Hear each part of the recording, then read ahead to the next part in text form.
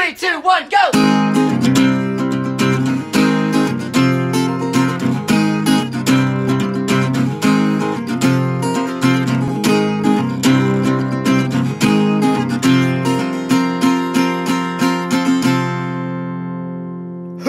Hey friends, my name's Anthony and this is the Outdoor Anthony channel. So today I'm going to review books that you would want to try to have if you are in an outdoor situation. There's a lot of stuff out there that is crazy and a lot of stuff that might just indeed save your life. And you're going to want to have three really main things that you want to take care of. One is really good first aid and wilderness medicine. The second one is already good equipment and planning ahead and preparing. And the third one is improvising and dealing with situations and emergencies.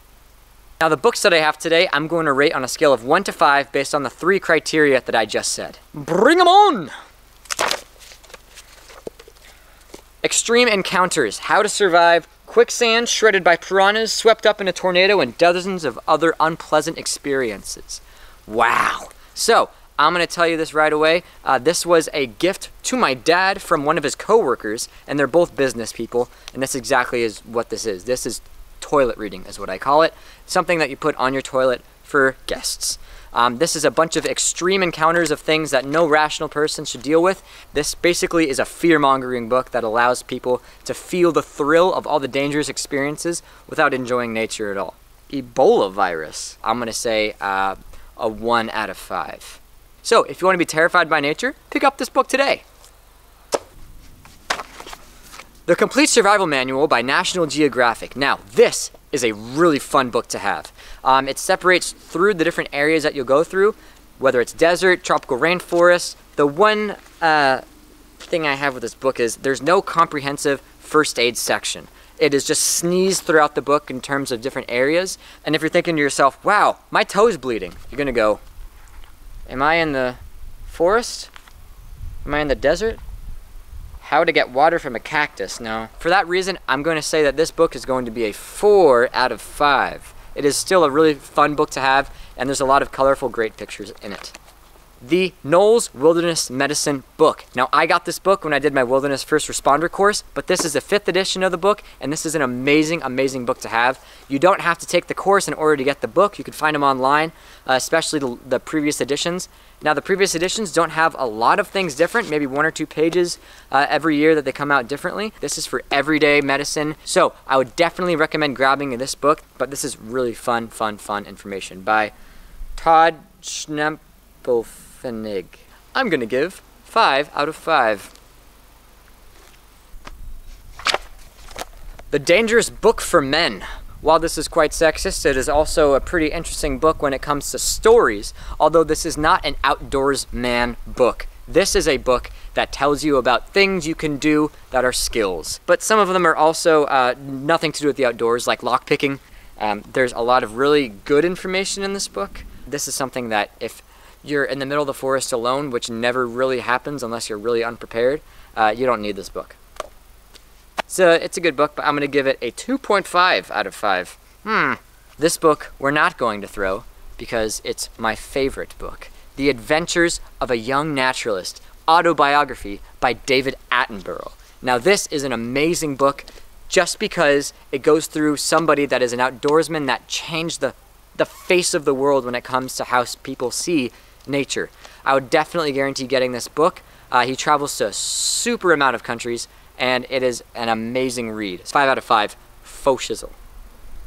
Now, onto my buddy, Fred Demara. Fred Demara makes these really cool edible books in terms of edible insects and eating on the run. Now, I read these back and forth. I've memorized each of these. I've annotated all through these books because they have amazing information inside of them. Although they are black and white, I would recommend getting a colorful version, as he does in the end of the book as well. But this is an amazing, amazing piece of literature to have. So I definitely recommend getting edible insects and eating on the run. 5 out of 5 each. Yeah, 5 out of 5. 5 out of 5. Oh. Leave No Trace, Center for Outdoor Ethics. So this is a really fun book to have. Everybody that goes camping or anybody that should go backpacking for more than an hour needs this knowledge. You don't need to buy this book necessarily, but the Leave No Trace ethics are paramount. Now, each of these tabs have different sections. There are 7 different ethics when it comes to leave no trace, and they list them all really well. For this book, I would say 4 out of 5, just because of the fact that, well, it was printed thanks to a sponsorship by Subaru, but it's really thick and dense. It's made out of gloss paper, and there's like this spine to it. I just wouldn't recommend getting this book particularly, but Leave No Trace Ethics, please pick yourself up a copy of any kind of information on that. It is definitely worth your time. Any kind of local stuff that you can find at discovery centers or visitor centers by big parks are definitely worth your time. A lot of them are just from local people that just decided to make a book, and they have some really fun hikes in there, even things that are off the beaten path. If you're traveling to a new area and you're like, wow, there's too many dang people here, pick up a copy of some of these books. I would give these 2 books, just in case you're in Flagstaff at the time, definitely 5 out of 5. Now, a couple other things to make sure that you're feeling right at home when it comes to being an outdoorsy person is actually on your phone. So if you go to iNaturalist, iNaturalist is going to be right here.